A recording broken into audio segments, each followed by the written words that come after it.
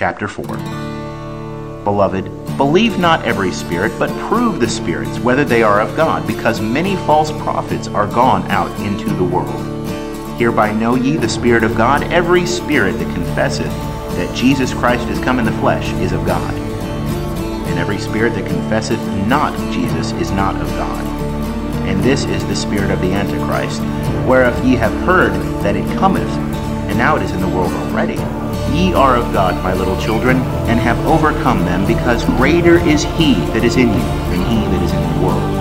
They are of the world, therefore speak they as of the world, and the world heareth them. Ye are of God. He that knoweth God heareth us. He who is not of God heareth us not. By this we know the spirit of truth and the spirit of error. Beloved, let us love one another, for love is of God. And every one that loveth is begotten of God, and knoweth God. He that loveth not knoweth not God, for God is love.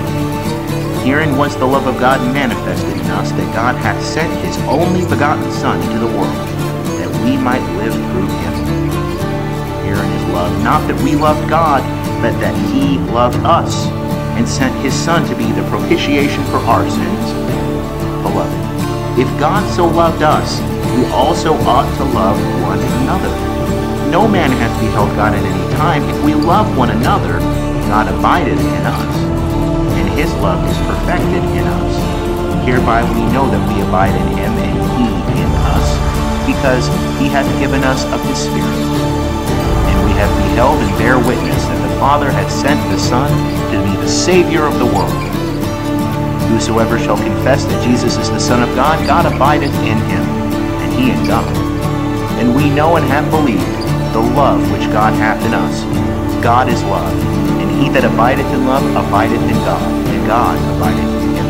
Herein is love made perfect within us, that we may have boldness in the day of judgment.